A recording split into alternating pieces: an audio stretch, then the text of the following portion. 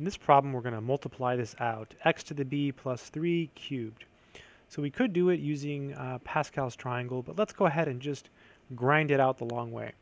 So to do this, because there's a 3, one way is to just write it 3 times. So this is x to the b plus 3 times x to the b plus 3 times x to the b plus 3. And now we're going to distribute. So let's focus on this piece here. So we'll take this x to the b and multiply it by both of the terms in this second parentheses. So x to the b times x to the b, well, what you do is you add the exponents. So b plus b is 2b. And then x to the b times 3 is going to give us plus 3x to the b. Then we go to the next one. 3 times x to the b is 3x to the b. And 3 times 3 is 9. And we still have our parentheses, and we still have this other piece here, x to the b plus 3. It looks like we have some like terms that we can clean up. So we have x to the 2b. 3x to the b plus 3x to the b is 6x to the b. And then we have plus 9. And here we have x to the b plus 3.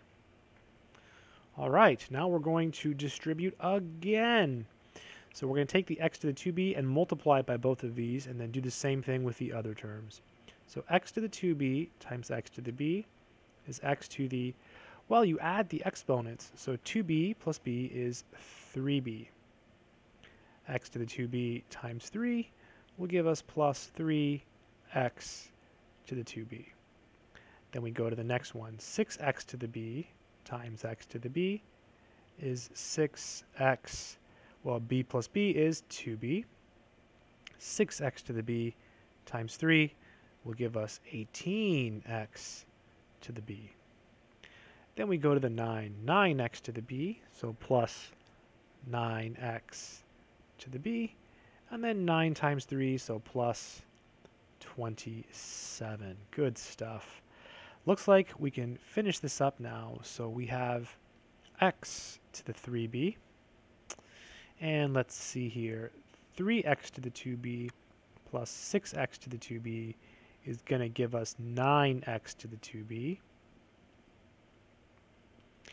And 18x to the b plus 9x to the b is 27x to the b. And the last one would just be 27. And that would be the final answer. I hope this video has been helpful.